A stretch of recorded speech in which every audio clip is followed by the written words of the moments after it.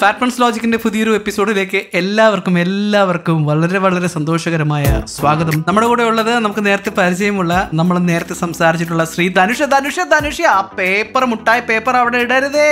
എന്റെ പൊന്നു വിനോദേട്ടാ, കാശ് കൊടുത്ത് മെയ്ഡിനെ വെച്ചിട്ടില്ലേ, പുള്ളിക്കാരിയെ വിളിച്ചൊന്ന് ക്ലീൻ ചെയ്ത് കളഞ്ഞാ പോലെ, അല്ലെങ്കിൽ തൊട്ടപ്പുറത്ത് വാക്യൂം ഇരിപ്പില്ലേ, നിങ്ങൾക്ക് ആ വാക്യൂം എടുത്തൊന്ന് വാക്യൂം ചെയ്ത് കളഞ്ഞാ പോലെ. എന്റെ ധനുഷേ, നിനക്ക് ടിപ്പിക്കൽ മലയാളിയുടെ സ്വഭാവമാണല്ലോ. ഒരു ടിപ്പിക്കൽ മല്ലു എന്നും പറഞ്ഞ് എന്നെ അങ്ങനെ കളിയാക്കൊന്നും വേണ്ട. ഇന്ത്യയിലെ ബാക്കിയുള്ള സ്റ്റേറ്റ്സിനൊക്കെ കമ്പയർ ചെയ്യുമ്പോൾ നമ്മുടെ കേരളമാണ് ഏറ്റവും വൃത്തിയുള്ള സംസ്ഥാനം. അതിൽ തന്നെ നമ്മൾ ഇരിക്കുന്നത് തിരുവനന്തപുരം അല്ലേ, അവിടെ എന്നാ വൃത്തിക്ക് എന്നാ കുറവുള്ളത്. ഏറ്റവും കൂടുതൽ വൃത്തിയുള്ള കോർപ്പറേഷൻ നമ്മുടെ തിരുവനന്തപുരം കോർപ്പറേഷൻ ആണെന്നുള്ള ആർട്ടിക്കിൾ ഞാൻ വായിച്ചിരുന്നു. എന്നാ ധനുഷൻ, നമുക്ക് കരമന വരെ പോയി ഒരു ചായ കുടിച്ചിട്ട് വന്നാലോ? അയ്യോ അണ്ണാ, കരമനയിലോട്ടാണക്കി ഞാനില്ല അണ്ണാ. അതെ, കരമനയിലോട്ട് പോയാൽ എന്താണ് കുഴപ്പം? ഞാനും മൂക്കുപൊത്തി, നിങ്ങളും മൂക്കുപൊത്തി. ഇപ്പൊ തന്നെ കേൾക്കുന്നവർക്ക് മനസ്സിലായി കാണും കരമനയിലോട്ട് പോയാൽ എന്താണ് കുഴപ്പമെന്ന്. അവിടെ ആൾക്കാർ കൂട്ടിയിട്ടിരിക്കുന്ന ചവറിന്റെ നാറ്റം പല സ്ഥലങ്ങളിലും സഹിക്കാൻ പറ്റാത്തത് കൊണ്ടാണെന്ന് എല്ലാവർക്കും മനസ്സിലായി കാണും. നമ്മുടെ വീടും പറമ്പും വൃത്തിയായിരിക്കണം എന്ന് വിചാരിച്ച് നമ്മുടെ വീട്ടിലുള്ള ചവറും ആഹാര വേസ്റ്റുമെല്ലാം കവറിൽ കെട്ടി അപ്പുറത്തെ പറമ്പിലേക്കോ അല്ലെങ്കിൽ റോഡിന്റെ അരികിലേക്കോ അല്ലെങ്കിൽ ആളുകളും ക്യാമറയും ഇല്ലാത്ത ഏതെങ്കിലും ഒരു വശത്തേക്ക് നമ്മൾ എടുത്ത് തള്ളുന്നു. നിങ്ങൾ അങ്ങനെ കള്ളത്തലൊന്നും പറയരുത്. എന്റെ വീട്ടിന്റെ അടുത്തുള്ള പറമ്പിലോട്ട് ഞാൻ ചവർ ഇടാറില്ലല്ലോ, കാരണം അവിടെ CCTV വെച്ചിട്ടുണ്ട്. ഇപ്പൊ എല്ലാ വീട്ടിലും CCTV ഉണ്ടെന്ന്, പിന്നെ എവിടെ നമ്മൾ ചവർ കൊണ്ട് തള്ളും? ഞാൻ ഇന്നലെ വണ്ടി ഓടിച്ച് നമ്മുടെ പവർ ഹൗസ് റോഡിൽ നിന്ന് തകരപ്പറമ്പിലോട്ട് പോകുന്ന ആ ഒരു ഓവർ ബ്രിഡ്ജിൽ ഇങ്ങനെ പോകുന്ന സമയത്ത് ആ സൈഡിലൊക്കെ ഒരുപാട് കവർ കെട്ടി വെച്ചിരിക്കുകയായിരുന്നു. എന്റെ അമ്മ ചോദിച്ചു, അതെന്താ മോനെ അവിടെ കവറൊക്കെ സൈഡിൽ കെട്ടി വെച്ചിരിക്കുന്നതെന്ന്. പിന്നീടാണ് കാര്യം മനസ്സിലായത്. ഗ്രൗണ്ട് ലെവലിൽ നിന്ന് ഉയർന്നതായതുകൊണ്ടും ക്യാമറ കണ്ണുകൾക്ക് എത്താൻ പറ്റാത്തത് കൊണ്ടും അവിടെയൊക്കെ വേസ്റ്റ് കൊണ്ട് ഇങ്ങനെ വെച്ചിട്ട് പോയിരിക്കുന്നതാണെന്ന്. ഇനി ഒരു കാര്യമേ ചെയ്യാനുള്ളൂ, അതൊക്കെ എൻ്റെ ഏരിയ കണ്ടുപഠിക്കണം കേട്ടോ. എൻ്റെ ഏരിയ എന്ന് പറഞ്ഞാൽ നല്ല വൃത്തിയുള്ള നല്ല സംസ്കാരമുള്ള മനുഷ്യരുള്ള ഏരിയയാണ്. അതുകൊണ്ട് എൻ്റെ പൊന്നു ഫാറ്റ്മാനെ, ഞങ്ങൾ ക്യാമറ വയ്ക്കില്ല. ഞങ്ങൾക്ക് ക്യാമറ വയ്ക്കാനുള്ള പൈസയില്ല. അതുകൊണ്ട് ഞങ്ങളൊരു ബോർഡ് വെച്ചു. ചവർ കൊണ്ട് റോഡിന്റെ സൈഡിലിടുന്ന നാറികളുടെ ശ്രദ്ധയ്ക്ക് കണ്ടു കഴിഞ്ഞാൽ അച്ഛനാണോ അമ്മയാണോ ബന്ധുവാണോ കുഞ്ഞമ്മയുടെ മോനാണോ അങ്ങനെയൊന്നും നോക്കില്ല, വീട്ടിൽ കയറി ആടിച്ചിരിക്കും. അതാണ് പണ്ട് ആൾക്കാർ പറഞ്ഞിരുന്നത്, അടി ചെയ്യും ഉപകാരം അണ്ണൻ തമ്പി കിടിലൻ സിനിമ. അല്ല, ഈ വിഷയത്തിൽ നമുക്ക് വേറെ ഒന്നും ഇപ്പോൾ നിലവിൽ ചെയ്യാൻ സാധിക്കില്ല. അതൊരു സത്യമായിട്ടുള്ള കാര്യമാണ്. നമ്മുടെ മലയാളികളുടെ കയ്യിലുള്ള വൃത്തികേടുകളുടെ വേറൊരു സ്പെഷ്യൽ വൃത്തികേടാണ് ഈ പൊതുമുതൽ പബ്ലിക് പ്രോപ്പർട്ടി നശിപ്പിക്കുക എന്നത്. എന്റെ പൊന്നു ഫാറ്റ്മാനെ, മലയാളികളുടെ വൃത്തികേടെന്ന് അങ്ങനെ പറയരുതേ. മലയാളി ഒരിക്കലും ഒരു വൃത്തികെട്ടവനല്ല, മലയാളി ഒരു സൈക്കോയാണ്. പൊതുമുതൽ നശിപ്പിക്കുന്ന ഒരു കാര്യം ഞാൻ പറയാം. എന്റെ വീട്ടിന്റെ അടുത്ത് ഒരുപാട് കുടുംബങ്ങളുണ്ട്. ഞങ്ങളൊരു റെസിഡൻസ് അസോസിയേഷൻ ആണ്. ഞങ്ങൾ നമ്മുടെ കൗൺസിലറിന്റെ അടുത്ത് പറയുന്നത് എന്താ, ഈ റോഡ് ടാർ ഇടുന്നില്ലേ, ഈ റോഡ് പൊട്ടിപ്പൊളിഞ്ഞ് കിടക്കുന്ന കണ്ടില്ലേ, ഈ റോഡ് സൈഡ് ഫുള്ള് ചവറാണ്, ഈ ചവർ എടുത്ത് മാറ്റുന്നില്ലേ, അതിനുവേണ്ടി റോഡ് ആദ്യം ടാർ ഇടൂ കൗൺസിലറെ എന്നാണ് നമ്മൾ ആദ്യം പറഞ്ഞത്. കൗൺസിലർ ഇത് കേട്ട് എവിടെയോ ഓടിപ്പിടിച്ച് ഫണ്ടൊക്കെ ഒപ്പിച്ചുകൊണ്ട് വന്ന് റോഡ് ഫുൾ അങ്ങ് കൗൺസിലർ ടാറിട്ട് വൃത്തിയാക്കി. അപ്പൊ നമ്മുടെ സൈക്കോ മലയാളികൾ എന്താ ചെയ്തത്, കുത്തി തുരക്കാൻ തുടങ്ങി റോഡ്. അവർക്ക് അതുവരെ എന്റെ വീട്ടിന്റെ അടുത്തിരുന്ന ആൾക്ക് പൈപ്പ് കണക്ഷൻ ഒന്നുകൂടെ എടുക്കണ്ടായിരുന്നു. ഉടനെ ചെന്ന് പിക്കാസും വിട്ടെത്തി കുത്തി തുറന്ന് റോഡ് മൊത്തം ചന്ന ഭിന്നമാക്കി. അതാ പറയുന്നത്, മലയാളി ഒരു വൃത്തികെട്ടവനല്ല. പുറമേ നിന്ന് ആൾക്കാർക്ക് നോക്കുമ്പോ ഇയാൾ എന്ത് വൃത്തികേടാ കാണിക്കുന്നത് തോന്നും, പക്ഷെ മലയാളി ഒരു സൈക്കോയാണ്. സൈക്കോ എന്ന് പറയുന്നത് 100%. നമ്മുടെ പുതിയ വേണാട് എക്സ്പ്രസിന്റെ കമ്പാർട്ട്മെന്റ് വന്നപ്പോൾ അതിന്റെ ഫോട്ടോ കണ്ടപ്പോൾ നമ്മൾ എന്ത് സന്തോഷിച്ചു. അതിന്റെ ബിഫോർ ആൻഡ് ആഫ്റ്റർ ഫോട്ടോ, ഇപ്പോഴത്തെ ഫോട്ടോ എടുത്ത് കണ്ടു കഴിഞ്ഞാൽ ധനുഷ് അത് കണ്ടായിരുന്നോ? ഞാൻ കണ്ടായിരുന്നു എന്റെ പൊന്നു ഫാറ്റ്മാനെ. നമ്മുടെ സൈക്കോ മലയാളി ട്രെയിന് വൃത്തികേടായി കിടന്നാ പറയും ട്രെയിനകത്ത് കയറാൻ പറ്റുന്നില്ല, മൂട്ട കടിക്കുന്നു, എലി കടിക്കുന്നു, പാറ്റ കടിക്കുന്നു, വൃത്തികേടാണ്, അങ്ങനെ ഇങ്ങനെയൊക്കെ പറയും. ഇത് വൃത്തിയാക്കി കൊടുത്താലോ, സീറ്റ് കുത്തിക്കീറും. സീറ്റ് കുത്തിക്കീറും. ട്രെയിൻ ചുമ്മാ പോവുകയാണെങ്കിൽ നല്ല കിടിലം വിൻഡോ സീറ്റ് കണ്ടു കഴിഞ്ഞാൽ കല്ലെടുത്തെറിയും, വിൻഡോ സീറ്റ് ഉടച്ചുകളയും. അപ്പോ ഇത് ഒരു പ്രത്യേകതരം സൈക്കോ മലയാളിയാണ് നമ്മുടെ മലയാളി. നമ്മുടെ ഉള്ളിലെല്ലാം സത്യം പറഞ്ഞാൽ ഒരു സൈക്കോ ഉറങ്ങുന്നുണ്ട്. സത്യമല്ലേ? സൈക്കോ ഉറങ്ങുന്നുണ്ടെന്ന് തന്നെ ഞാനും പറയുന്നത്. കാര്യം, ഈ വെള്ളം അടിച്ചില്ലെങ്കിൽ കൈ വിറയ്ക്കുന്നത് പോലെ ഈ പബ്ലിക് പ്രോപ്പർട്ടി, അതായത് പുതിയ ട്രെയിനോ പുതിയ ബസ്സിന്റെ സീറ്റോ അല്ലെങ്കിൽ പുതിയ തിയേറ്ററിൽ പോയിരുന്ന തിയേറ്ററിന്റെ സീറ്റോ എന്തെങ്കിലും കണ്ട് അതിനെ കുത്തിക്കീറിയില്ലെങ്കിൽ, അതിനെ നശിപ്പിച്ചില്ലെങ്കിൽ ഇത്തരത്തിലുള്ള ആൾക്കാർക്ക് കൈ വിറയ്ക്കുമോ, അതിനെന്തെങ്കിലും ഫോബിയയോ മറ്റോ ഉണ്ടോ എന്ന് എനിക്ക് തോന്നുന്നു. അത് സത്യമായിട്ടുള്ള കാര്യമാണ് ഫാറ്റ്മാൻ ഈ പറഞ്ഞത്. കാരണം നമ്മുടെ മലയാളികൾക്കിടയിൽ പണ്ടൊരു ചൊല്ലൊക്കെ ഉണ്ടായിരുന്നല്ലോ. കാരണം ഒരു കുട്ടി ജനിച്ചുകൊണ്ട് വരുമ്പോൾ തന്നെ എൻ്റെ ഫാറ്റ്മാനെ നേഴ്സിന്റെ കയ്യിലെ മോതിരം അടിച്ചു മാറ്റിക്കൊണ്ട് വരുന്നതെന്ന് ഒരു മലയാളി കുട്ടി. അങ്ങനെ നമ്മുടെ മലയാളികൾക്കിടയിൽ പണ്ടൊരു ചൊല്ലി തന്നെ ഉണ്ടായിരുന്നല്ലോ. ഇനിയിപ്പോൾ അതൊന്നും നടക്കത്തില്ല കേട്ടോ. കാരണം ഇപ്പോൾ ട്രെയിനുകളിൽ നമ്മുടെ RPF പോലീസ് ഉണ്ടല്ലോ, ഇപ്പോൾ സീറ്റുകളുടെ കുത്തി കീറുന്നവരെ അവരൊക്കെ ഇനി സൂക്ഷിച്ചേ മതിയാവും. കാരണം അങ്ങനെയുള്ളവരെ പിടിക്കാൻ റെയിൽവേ സുരക്ഷാ സേനയുടെ സ്ക്വാഡൊക്കെ ഇപ്പം സജീവമായിട്ട് ഇറങ്ങിയിട്ടുണ്ട്. നമ്മുടെ വേണാട് എക്സ്പ്രസ്സിലാണ് ഈ ഒരു ദുരനുഭവം ഉണ്ടായിട്ടുള്ളത്. നല്ല പുത്തൻ സീറ്റായിരുന്നു, അത് കുത്തി കീറി കളഞ്ഞു. അപ്പോൾ സ്വാഭാവികമായിട്ടും എനിക്കും സങ്കടം തോന്നി.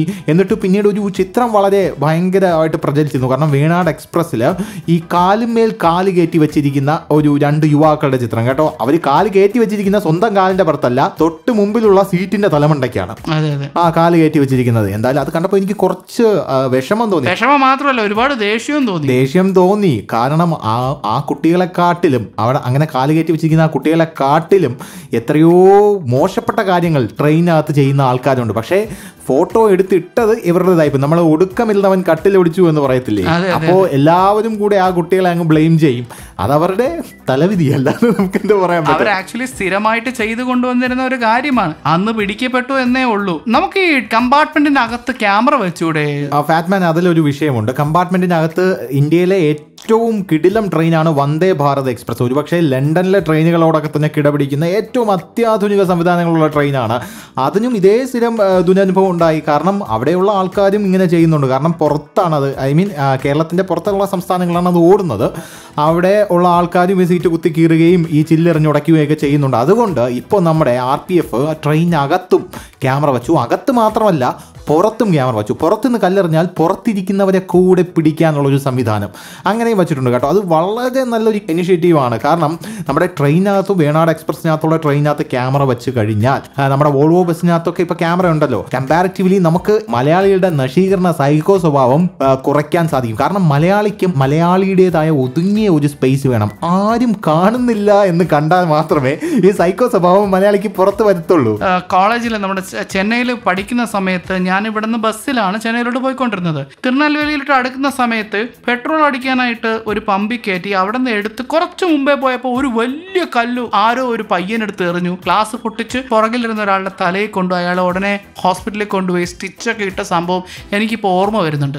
പുറത്തെ സംസ്ഥാനങ്ങളിലൊക്കെ ഇതിന്റെ അപ്പുറം കാര്യങ്ങളൊക്കെ നടക്കും എൻ്റെ ഫാറ്റ്മാനെ. നമ്മൾ ട്രെയിനിൽ പോകുമ്പോൾ നമ്മൾ ട്രെയിനിന്റെ പുറത്ത് കൈയിട്ടിട്ട് സെൽഫി എടുക്കാനൊക്കെ ശ്രമിക്കുകയാണെങ്കിൽ ഉടനെ നമ്മുടെ കയ്യിൽ കമ്പ് അല്ലെങ്കിൽ എന്തെങ്കിലും ഒരു ടൈപ്പ് ഓഫ് സ്റ്റിക്ക് ഇട്ട് അടിച്ചിട്ട് നമ്മുടെ ഫോൺ താഴെ വീഴുമ്പോൾ അത് എടുത്തിട്ട് പോകുന്ന എത്രയോ ആൾക്കാരുണ്ട്. അത് നമ്മുടെ കാക്കാമുട്ട സിനിമയിൽ ഭംഗിയായിട്ട് ഞാൻ പറയാൻ വന്നതാണ്. കാക്കാമുട്ട സിനിമയിലെ മെയിൻ ടേണിംഗ് പോയിന്റ് ആ ഫോണാണ്. മാത്രമല്ല ധനുഷേ, റോഡിൽ പോകുന്ന ബസ്സിലും ഈ റെയിൽവേ ട്രാക്കിലൂടെ പോകുന്ന ട്രെയിനിലും ഒക്കെ കല്ലെറിയുന്നതിന്റെ മാനസികാവസ്ഥയെ പറ്റി ഞാൻ ചിന്തിച്ചപ്പോൾ മിക്കവാറും അത് ചിലപ്പോൾ അവരുടെ പാരന്റ്സിന്റെ സ്ഥലം വല്ലതും ആയിരിക്കും. ഈ ഹൈവേ ഉണ്ടാക്കിയ സ്ഥലം അല്ലെങ്കിൽ ഈ റെയിൽവേ ട്രാക്ക് ഇട്ടിരിക്കുന്ന സ്ഥലം, ആ സ്ഥലമായിരിക്കും പിന്നീട് ഗവൺമെന്റ് അതിനെ കയ്യേറി അവിടെ ഹൈവേയും ഈ റെയിൽവേ ട്രാക്കും ഒക്കെ സ്ഥാപിച്ചിരിക്കുന്നു. അല്ല, ഗവൺമെന്റ് കയ്യേറിയതല്ലോ ഫാറ്റ്മാൻ. അത് അവർ ഏറ്റെടുക്കുമ്പോൾ നല്ല ചക്കച്ചുള പോലെ എണ്ണി വാങ്ങിച്ച് കാണുമല്ലോ അവര്. അപ്പൊ അങ്ങനെയുള്ളപ്പോ കല്ലെറിയേണ്ട ആവശ്യമില്ലല്ലോ. ഇത് പ്രധാനമായിട്ടും മാനസിക വൈകൃതമല്ല, സൈക്കോ സ്വഭാവമല്ല, ഇത് ക്രിമിനൽ സ്വഭാവമാണ്. അങ്ങനെ പറയാൻ പറ്റത്തുള്ളൂ. ഈ ക്രിമിനൽ സ്വഭാവത്തിന്റെ കാര്യം പറയുമ്പോൾ എനിക്കൊരു കാര്യം ഓർമ്മ വരുന്നത്, എൻ്റെ വീടിന്റെ നമ്മുടെ സ്റ്റുഡിയോയുടെ തൊട്ട് പുറകിലുള്ള ലൈനിൽ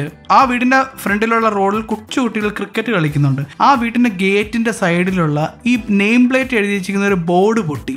ആ ബോർഡ് പൊട്ടിയതിന് കംപ്ലൈന്റ് പോലീസ് സ്റ്റേഷനിൽ, ഈ കുഞ്ഞു കുട്ടികൾ ക്രിക്കറ്റ് കളിച്ച് ഈ ബോർഡ് പൊട്ടിയതിന് നേരെ പോലീസ് സ്റ്റേഷനിൽ കൊണ്ടുപോയി കേസ് കൊടുത്തിട്ടുണ്ട്. അല്ല, ചില സമയത്ത് ഈ മലയാളികളുടെ ക്രൂര സ്വഭാവം കാണുമ്പോൾ ഉണ്ടല്ലോ, നമ്മുടെ സൈക്കോ ഷമ്മി പോലും മാറി നിൽക്കുന്ന ഒരു കാര്യമാണ് കേട്ടോ. നമ്മുടെ കുമ്പളങ്ങി നൈറ്റ്സ് കണ്ടായിരുന്നോ?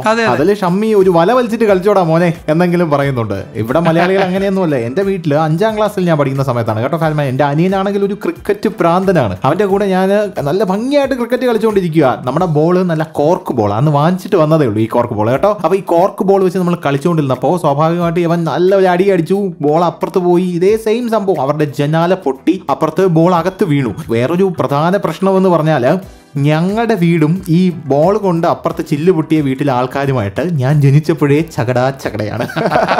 അപ്പൊ പിന്നെ പറയണ്ടല്ലോ പൂരം. എൻ്റെ അമ്മ അച്ഛനും എന്തായാലും സ്ഥലത്തില്ല, ഞാനും എൻ്റെ അനിയനും മാത്രമേ ഉള്ളൂ.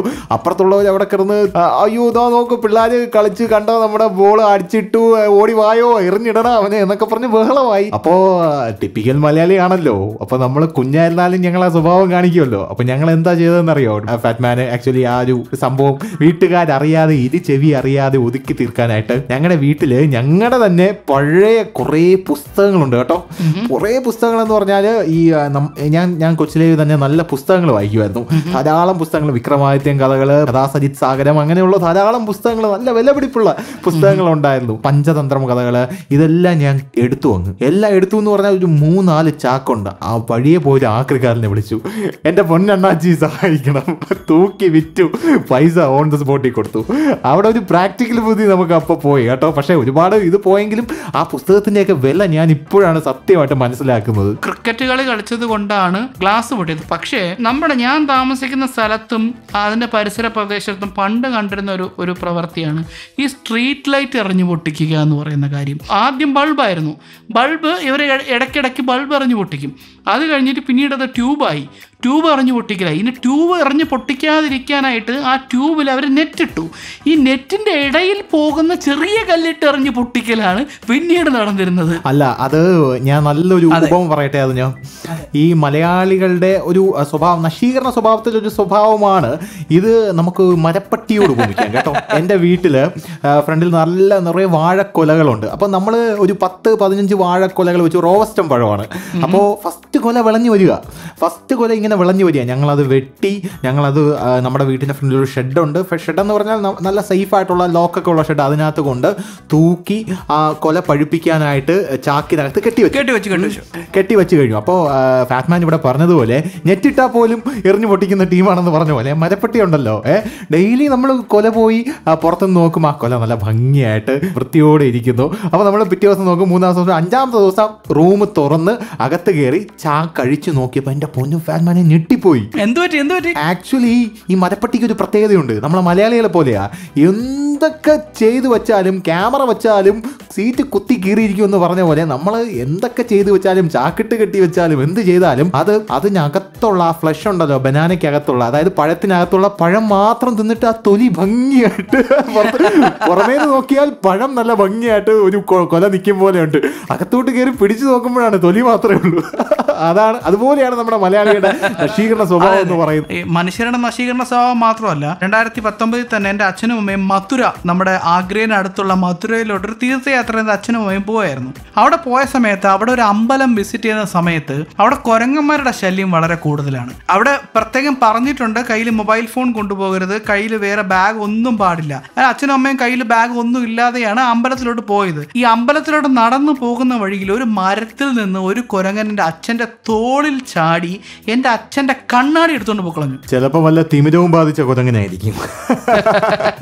സത്യം പറഞ്ഞു കഴിഞ്ഞാൽ കുരങ്ങനെ കണ്ണാടി എടുക്കേണ്ട ഒരു കാര്യവുമില്ല. പിന്നീട് അവിടെ അടുത്തുള്ള കടയിൽ നിന്ന് ഒരു ജ്യൂസ് വാങ്ങി എറിഞ്ഞ് അത് കുരങ്ങൻ പിടിക്കുകയും കയ്യിലുള്ള കണ്ണാടി താഴെ ഇടുകയും ആ കണ്ണാടി താഴെ വീണ് അതിന്റെ ഫ്രെയിം ഒടിയുകയും പിന്നീട് അവർ ഒപ്റ്റിക്കൽസിൽ പോയി അത് നേരാക്കുകയും ചെയ്തു. പ്രോപ്പർട്ടി നശിപ്പിക്കുന്നത് മനുഷ്യർ മാത്രമല്ല. ഞാനൊരു വീഡിയോ ഇടയ്ക്ക് കണ്ടായിരുന്നു. ഒരു കാക്ക ചുറ്റുമുള്ള വേസ്റ്റ് എല്ലാം പറക്കി ഒരു വേസ്റ്റ് ബോക്സിലാക്കി. അയ്യോ, അത് ഞാനും കണ്ടായിരുന്നു കേട്ടോ. അത് ബ്യൂട്ടിഫുൾ ആയിട്ടുള്ള. അതുപോലെ തന്നെ ഒരു ആന കംപ്ലീറ്റ് വേസ്റ്റും പറക്കി വേസ്റ്റ് ബോക്സിൽ ഇടുന്നതായി. എനിക്ക് തോന്നുന്നു ഫാറ്റ്മാൻ, ഇവര് മുജ്ജന്മത്തില് റോഡിലോട്ട് വേസ്റ്റ് വലിച്ചെറിയുന്ന മലയാളികൾ. അതെ, മുജ്ജന്മത്തില് റോഡിലോട്ട് വേസ്റ്റ് വലിച്ചെറിയുന്ന മലയാളികളായിരിക്കും. ചെയ്ത പാപങ്ങളൊക്കെ തീർക്കണ്ടേ. പൊതുമുതൽ നശിപ്പിക്കുന്നതിനെ കുറിച്ച് പറഞ്ഞു കഴിഞ്ഞാൽ നമുക്കൊരിക്കലും നമ്മുടെ ഹർത്താല്, സമരങ്ങള് ഇവയൊന്നും മറക്കാൻ പറ്റില്ല. മലയാളികൾക്ക് ആഘോഷിക്കണ്ടേ. പൊതുമുതൽ നശിപ്പിക്കുന്നതിന്റെ കൂടെ ഒരു ഹർത്താൽ കൂടെ വന്നു കഴിഞ്ഞാൽ എൻ്റെ പൊന്നോ കുശാലായി. പിറ്റേ ദിവസം ഒരു ഫുള്ളും ഒരു കോഴിയും കക്ഷത്തില് ഒരു പത്രവുമായിട്ട് മലയാളി അങ്ങ് വീട്ടിലോട്ട് അങ്ങ് വന്ന് കയറും. ഹർത്താൽ ഒരു 1.5 അറുമാദമായിരിക്കും. അല്ല ഫാറ്റ്മാൻ, നമ്മുടെ ഈ ആഘോഷങ്ങൾ എന്നൊക്കെ പറഞ്ഞാൽ ദീപാവലിക്ക് നമ്മൾ എന്താ ചെയ്യുന്ന? പടക്കം പൊട്ടിക്കും. ഓണത്തിന് എന്താ ചെയ്യുക? അത്തപ്പൂക്കളം ഇടും. ഹർത്താലിന് മുന്നേ നമ്മൾ എന്താ ചെയ്യുക? പൊതുമുതൽ നശിപ്പിക്കും, ബസ്സിന്റെ കല്ലെറിയുക, നാട്ടുകാരെ ബുദ്ധിമുട്ടിക്കുക, എല്ലാം ചെയ്യുക. അടുത്ത ദിവസം നമ്മൾ ഹർത്താൽ ആചരിക്കുക എന്നാ പറയുന്നത്. അത് മാറ്റിയിട്ട് ഹർത്താൽ ആഘോഷിക്കുക നശിപ്പിക്കുക എന്നാക്കണം. ഹർത്താലില്ലാത്ത ഒരു വർഷം പോയാൽ മലയാളിക്ക് എന്തോ നഷ്ടം വന്നത് പോലെയാണ് മലയാളി ഫീൽ ചെയ്യുന്നത്. അയ്യോ സത്യമാണ് കേട്ടോ, എനിക്ക് ഹർത്താലില്ലാതെ ഒരു മാസം പോലും സത്യം പറഞ്ഞാൽ തള്ളി നീക്കാൻ പറ്റത്തില്ല. എന്തോ ജീവിതത്തിന്റെ ഒരു ഭാഗമായി പോയി ഈ പൊതുമുതൽ നശീകരണം, ആ ഒരു വാർത്തയും. അപ്പൊ നമ്മൾ ഫാറ്റ്മാൻ ഒന്ന് ചിന്തിച്ചിട്ടുണ്ടോ, എവിടെയെങ്കിലും ഒരു സമരം നടക്കുകയാണ്, ബസ് കത്തിച്ചു, അല്ലെങ്കിൽ ഇന്ന കാര്യം ആക്രമിച്ചു, ഇന്ന ആൾക്കാരെ ആക്രമിച്ചു, പോലീസ് വാഹനം അടിച്ച് നശിപ്പിച്ചു എന്നൊക്കെ പറഞ്ഞു കഴിയുമ്പോൾ മലയാളി ആദ്യം ചോദിക്കുന്ന ചോദ്യം എന്താണ്? നാളെ ഹർത്താൽ കാണുമോ? ഇത് കൂടുതലും കൊച്ചു കുട്ടികളാണ് ചോദിക്കുന്നത്. അച്ഛാ നാളെ ഹർത്താൽ കാണുമോ? അച്ഛൻ പറയാം എന്താടാ, അല്ല നാളെ സ്കൂളിൽ പോകണ്ട. അപ്പൊ അച്ഛൻ മനസ്സിൽ വിചാരിക്കും ശരിയാണല്ലോ, നാളെ ഓഫീസിലും പോകണ്ട. അങ്ങനെയാണെങ്കിൽ ആഘോഷങ്ങളുടെ കാര്യം പറയുമ്പോൾ പണ്ട് തമിഴ്നാട്ടിൽ രജനീകാന്ത് ഏതെങ്കിലും ഒരു സിനിമയിൽ മരിച്ചു കഴിഞ്ഞാൽ അന്ന് ആ തിയേറ്ററിന്റെ അവസ്ഥയല്ല, തിയേറ്റർ കത്തിക്കും. തിയേറ്ററിന്റെ അവസ്ഥ ഇല്ല. പിന്നെ തമിഴ്നാട്ടിലെ ദൈവത്തിനെ പോലെ കാണുന്ന മനുഷ്യനാണ് രജനീകാന്ത്. അദ്ദേഹം ഇന്നും അദ്ദേഹത്തിന്റെ ചിത്രത്തിൽ മരിക്കാറില്ല. മരിച്ചു കഴിഞ്ഞാലും അദ്ദേഹം 5 മിനിറ്റ് കഴിയുമ്പോൾ തിരിച്ച് ജീവനോടെ വരും. പിന്നെ സത്യം, ഇപ്പോഴത്തെ മൂട്ടകളുടെ ആസ്ഥാനമായ പണ്ടത്തെ സൂപ്പർ ഹിറ്റ് തിയേറ്ററായ ശ്രീകുമാർ തിയേറ്ററിലാണ് പുലിമുരുകൻ ഞാൻ ഫസ്റ്റ് ഷോ കാണുന്നത്. അന്ന് തന്നെ അവിടെ ഒരുപാട് ബഹളമൊക്കെ ഉണ്ടാക്കി, അവിടെ സീറ്റൊക്കെ തല്ലിപ്പൊളിച്ചോന്ന് എനിക്കറിയില്ല, പക്ഷെ സീറ്റിലൊക്കെ അടിച്ച് ഒരുപാട് ബഹളം ഉണ്ടാക്കിയാണ് ആൾക്കാർ ആ സിനിമ ആസ്വദിച്ചിരുന്നത്. സിനിമ മോശമായാലും ആസ്വാദനത്തിനും ഒക്കെ പൊതുമുതൽ, അതായത് തിയേറ്ററിലെ സീറ്റും ഒക്കെ നശിപ്പിക്കണമോ എന്ന ചോദ്യം പ്രസക്തമാണ്. പണ്ട് നമുക്ക് സിനിമ മോശമാണെങ്കിൽ അത് റീൽ ഓപ്പറേറ്ററുടെ അച്ഛനെയും അമ്മയൊക്കെ നമ്മളങ്ങ് സ്മരിച്ചങ്ങ് ആ ദേഷ്യം തീർക്കും. കാലക്രമേണ അത് ആ ദേഷ്യം തിയേറ്ററിന്റെ ഫർണിച്ചറിനോട് കാണിച്ചു തുടങ്ങിയെന്നേ ഉള്ളൂ. പക്ഷെ ഇപ്പൊ ആ പ്രവണതയൊക്കെ വളരെയധികം കുറഞ്ഞു ധനുഷേ. തീർച്ചയായും ഇപ്പോ സിനിമ മോശമായാൽ നേരെ ഫേസ്ബുക്കിൽ പോവുക, സിനിമയെ പറ്റി മോശം എഴുതുക, പ്രൊഡ്യൂസറിന്റെയും ഡയറക്ടറിന്റെ ഒക്കെ പേജിൽ പോവുക, അറിയാവുന്ന മലയാളത്തിലെല്ലാം ശ്രദ്ധിക്കുക എന്നതാണ് ഇപ്പോഴത്തെ പ്രവണത. അല്ല, ട്രോള് ചെയ്ത് നശിപ്പിക്കാനും മലയാളി ഇപ്പം മിടുക്കനാ. ട്രോൾ ആക്ച്വലി നശിപ്പിക്കൽ മാത്രമല്ല, അത് സമൂഹത്തിലൊരു എടുത്തുകാട്ടൽ കൂടിയാണ്. ഈ പൊതുമുതൽ നശിപ്പിക്കുന്നതിനെ പറ്റി ഒരുപാട് ട്രോളുകൾ വന്നിട്ടുണ്ട്. അല്ല ഫാറ്റ്മാൻ, ഈ പൊതുമുതൽ നശിപ്പിക്കാതിരിക്കുക എന്നുള്ളത് സത്യം പറഞ്ഞാൽ ഒരു മലയാളിയുടെ ഒരു കടമയല്ല, മലയാളിയുടെ മാത്രമല്ല എല്ലാ ജനങ്ങളുടെയും ഒരു പ്രതിബദ്ധതയാണ്. കാരണം നമ്മൾ കൊടുക്കുന്ന ഡയറക്റ്റ് ഇൻഡയറക്റ്റ് ടാക്സുകളാണ് നമ്മുടെ സർക്കാർ നമുക്ക് വേണ്ടി, നമ്മുടെ ക്ഷേമത്തിന് വേണ്ടി ഇങ്ങോട്ട് പല കാര്യങ്ങളായിട്ടും റോഡായിട്ടും കുടിവെള്ളമായിട്ടും മറ്റു പല കാര്യങ്ങളുമായിട്ടും നമുക്ക് തന്നെ തിരിച്ചു തരുന്നത്, KSRTC ആയിട്ടും എല്ലാം തന്നെ. അതെല്ലാം നമ്മുടെ ക്ഷേമത്തിന് വേണ്ടിയല്ലേ ഫാറ്റ്? തീർച്ചയായും ആ ഒരു ബോധം നമ്മുടെ ഉള്ളിൽ വേണം. അത് മാത്രമല്ല ഫാറ്റ്മാൻ, നമ്മുടെ എതിർ പാർട്ടി, അതായത് ഇപ്പോൾ ഭരിക്കുന്ന പാർട്ടിയുടെ പ്രതിപക്ഷം, അവർ കഴിഞ്ഞ ഭരണപക്ഷമായി ഇരുന്നപ്പോൾ ഉണ്ടാക്കി വെച്ചിരിക്കുന്ന പല കാര്യങ്ങളും ഇപ്പോൾ വരുന്ന ആൾക്കാർ തല്ലി തകർക്കുന്നു. അങ്ങനെ അവിടെ നിന്നും ഇവിടെ നിന്നുമുള്ള ആക്രമണങ്ങളുണ്ട്. അത് നമ്മുടെ ജനങ്ങൾ പൊതുവെ ശ്രദ്ധിക്കുക. ഈ രാഷ്ട്രീയ പാർട്ടിക്കാർക്കും ഒരു ബോധം, അത് നശിപ്പിക്കാതിരിക്കാനുള്ള ഒരു ബോധം ഉണ്ടായിരിക്കുക എന്നുള്ളതും അതിൻ്റെ പേരിലുള്ള ഹർത്താലുകൾ അവർക്ക് ഉണ്ടാക്കാതിരിക്കുക എന്നുള്ളതും ഒരു കടമയും അവരും ചെയ്യുക. എല്ലാവർക്കും അവരുടേതായ കടമകളുണ്ടല്ലോ. എല്ലാവരും സ്വയം വിചാരിച്ചാൽ മാത്രമല്ലേ ഫാറ്റ്മാൻ നന്നാകാൻ സാധിക്കുകയുള്ളൂ. നന്നാവണമെന്ന് നമ്മൾ സ്വയം വിചാരിക്കണം. നമ്മൾ വിചാരിച്ചാൽ മാത്രം പോരാ, നാട്ടുകാരെല്ലാവരും വിചാരിക്കണം. ഒരു ഉദാഹരണം പറയാം. നമ്മുടെ കരമന ഫസ്റ്റ് പെട്രോൾ പമ്പിന്റെ മുമ്പിൽ ഉള്ള ഒരു റോഡുണ്ട്. ആ റോഡ് നേരെ താഴെ കരമന തളിയൽ റോഡിലോട്ടാണ് ആ റോഡ് കണക്ട് ആകുന്നത്. ആ റോഡിലേക്ക് പോകുന്ന ഒരു കൊച്ചു ഇടവഴിയുണ്ട്. ഒരുപാട് വർഷമായിട്ട് ഞാൻ കാണുന്ന ഇടവഴിയാണത്. ആ ഇടവഴി ആളുകൾ ടോയ്ലറ്റ് പോലെയാണ് യൂസ് ചെയ്യുന്നത്. അവിടെ ചുറ്റും താമസിക്കുന്നവർക്കും നമ്മൾ റോഡിലൂടെ അങ്ങോട്ട് പോയാൽ മതി, ആ ദുർഗന്ധം നമുക്ക് വണ്ടിയിൽ നിന്ന് തന്നെ അനുഭവിക്കാൻ സാധിക്കും. ഇത് തടയാനായി ആളുകൾ സംഘടിച്ച് ആദ്യം ഇവിടെ ഇങ്ങനെ ചെയ്യാൻ പാടില്ല എന്ന് ചുമരിൽ എഴുതി വെച്ചു. പിന്നീട് ബാനർ വെച്ചു. പിന്നീട് കരമന ചന്തയ്ക്ക് അടുത്തായിട്ട് ഒരു പബ്ലിക് റെസ്റ്റ് റൂം സ്ഥാപിച്ചു. പിന്നീട് ആ റോഡ് ടാർ ചെയ്തു. പിന്നീട് ഈയിടെയായി ആ റോഡിൽ ക്യാമറ വെച്ചു. അതും കഴിഞ്ഞ് ഇപ്പോൾ ആ റോഡ് ഇന്റർലോക്ക് ചെയ്തു. സത്യം പറയാലോ, ഇപ്പോഴും ആ റോഡിന്റെ ഫ്രണ്ടിൽ കൂടി നമ്മൾ വണ്ടിയിൽ പോയാലും ഇപ്പോഴും സഹിക്കാൻ പറ്റാത്ത ദുർഗന്ധം ആ റോഡിൽ നിന്നും വമിക്കുന്നുണ്ട്. അപ്പം നമുക്ക് തീർച്ചയായും പറയാം, മലയാളി ഒരു ലെവൽ സൈക്കോ ആണ്. ഈ നമ്മൾ രണ്ടുപേരെയും കൂടി ചേർത്ത് തന്നെയാണ് പറയുന്നത്. അല്ല ബാറ്റ്മാൻ, പണ്ട് ഞാനും എൻ്റെ മാമനും കൂടി ഒരു ആക്രിക്കടയിൽ പോയപ്പോഴുണ്ടല്ലോ, ഒരു വലിയ പീസ് പാളം, അതായത് റെയിൽവേ പാളം അവിടെ കട്ട് ചെയ്തുകൊണ്ടിട്ടേക്കുന്നത് ഞാൻ കണ്ടിട്ടുണ്ടായിരുന്നു കേട്ടോ. അതായത് ആരോ ആ പാളം മോഷ്ടിച്ച് ഇവിടെ കൊണ്ട് വിറ്റു, ഇയാളത് വാങ്ങുകയും ചെയ്തു. ഇതാണ് ഞാൻ ട്രെയിനിലൊന്നും യാത്ര ചെയ്യാത്തത്. എന്ത് വിശ്വസിച്ച് യാത്ര ചെയ്യും നമ്മുടെ മലയാളികളുള്ള ഈ നാട്ടിൽ കൂടെ ട്രെയിനിൽ? അതെ. എന്തായാലും ഫാറ്റ്മാൻ, ഞാൻ അങ്ങോട്ട് ഇറങ്ങട്ടെ. ധനുഷേ, മറക്കണ്ട, പോകുമ്പോ ആ മുട്ടായി പേപ്പർ കൂടെ എടുത്തോണ്ട് പോണേ. ഫാറ്റ്മാൻ അത് വാക്യൂം ചെയ്ത് കളയത്തില്ലേ? എന്നാലും എന്റെ മലയാളി, ഇത്രയും സംസാരിച്ചിട്ടും നീ നന്നാവത്തില്ലല്ലോ അല്ലേ? ഇത്രയും നേരം നമ്മുടെ കൂടെ ഉണ്ടായിരുന്ന ധനുഷിന് എല്ലാവിധ നന്ദിയും അറിയിക്കുന്നു. ഈ പൊതുമുതൽ നശിപ്പിക്കുന്ന ഈ സൈക്കോ സ്വഭാവം നമ്മുടെ മലയാളികൾക്ക് മാത്രം ചേർന്നതല്ല. ചുരുക്കി പറഞ്ഞു കഴിഞ്ഞാൽ അത് ഇന്ത്യ ഒട്ടാകെ അല്ലെങ്കിൽ ലോകമൊട്ടാകെ ഒരുപാട് ആളുകൾക്ക് ഈ ഒരു സ്വഭാവമുണ്ട്. നമ്മുടെ 2018 മെയ് 27 ഒരു 135 കിലോമീറ്റർ ഉള്ള ഒരു ഈസ്റ്റേൺ പെരിഫറൽ എക്സ്പ്രസ് വേ, ഡൽഹിയിലേക്കുള്ള ഒരു ബൈപ്പാസായ ഒരു എക്സ്പ്രസ് വേ തുറന്നു കൊടുത്തു പബ്ലിക്കിന്. ഏതാണ്ട് 11,000 കോടി രൂപ ചെലവിൽ 500 ദിവസം കൊണ്ടാണ് ഈ ഒരു റോഡ് തീർത്തത്. അതിൻ്റെ ലൈറ്റിംഗ് എല്ലാം ചെയ്തിരിക്കുന്നത് സോളാർ പവേർഡ് സെൽസ് വെച്ചാണ്, സോളാർ എനർജി വെച്ചാണ് അതിൻ്റെ ലൈറ്റിംഗ് കംപ്ലീറ്റ് ചെയ്തിരിക്കുന്നത്. പിന്നീട് റെയിൻ വാട്ടർ കളക്ഷൻ സെൻറ്റർ, അങ്ങനത്തെയൊക്കെ ഒരുപാട് സ്പെഷ്യാലിറ്റി ഉള്ള ആ ഒരു റോഡായിരുന്നു. പക്ഷേ സംഭവം എന്താണെന്ന് വെച്ചാൽ ഈ റോഡ് പബ്ലിക്കിന് തുറന്നു കൊടുത്ത 2 ആഴ്ചക്കകം തന്നെ ഈ സോളാർ പാനലുകൾ, ആ റോഡിൻ്റെ ഫെൻസിങ്, ആ റോഡിലേക്ക് ഉപയോഗിച്ച ഇലക്ട്രിക് കമ്പികൾ എല്ലാം വാൻഡലൈസ് ചെയ്ത് മോഷ്ടിക്കപ്പെട്ടു. അതായത് അവിടെ പബ്ലിക് ഇതെല്ലാം അടിച്ചുകൊണ്ട് പോയിന്ന്. എന്ത് കഷ്ടമാണല്ലേ. നമുക്ക് ചുറ്റും ഇങ്ങനെ എന്തെങ്കിലും സംഭവങ്ങൾ നടന്നാൽ നമ്മൾ അറ്റ്ലീസ്റ്റ് ഒരു വീഡിയോ ഫോട്ടോ എടുത്ത് നമുക്ക് അധികാരികളെ അറിയിക്കാം. നമുക്ക് ചെയ്യാൻ പറ്റുന്നത് ആ ഒരു കാര്യമാണ്. നിങ്ങൾക്ക് ചെയ്യാൻ പറ്റുന്ന മറ്റൊരു കാര്യമുണ്ട് കേട്ടോ. എൻ്റെ യൂട്യൂബ് ചാനൽ സബ്സ്ക്രൈബ് ചെയ്യുക, ഫേസ്ബുക്ക് പേജ് ലൈക്ക് ചെയ്യുക, ഫാറ്റ്മൻസ് ലോജിക്കിൻ്റെ ഷോ എല്ലാം കേൾക്കുക, ഷോയുടെ അടിയിൽ നിങ്ങളുടെ വാലിഡ് കമൻറ്റ്സ് പോസ്റ്റ് ചെയ്യുക. ഇത്രയും നേരം ഷോ കേട്ടിരുന്ന എല്ലാവർക്കും എൻ്റെ നന്ദിയും കടപ്പാടും അറിയിക്കുന്നു. So till then I meet you next time. It's bye from your Fatman Vinod Hariharan. Ciao.